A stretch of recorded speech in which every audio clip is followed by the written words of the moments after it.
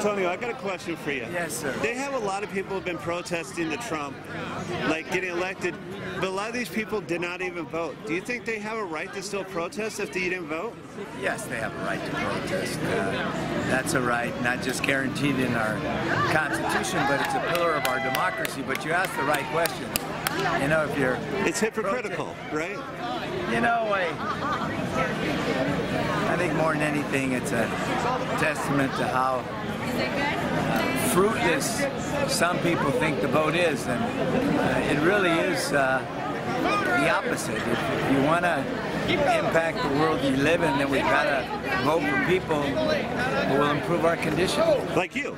Well, thank you. You did a great job as mayor, so I'm looking forward to seeing you as our governor. Thank you. Thank you.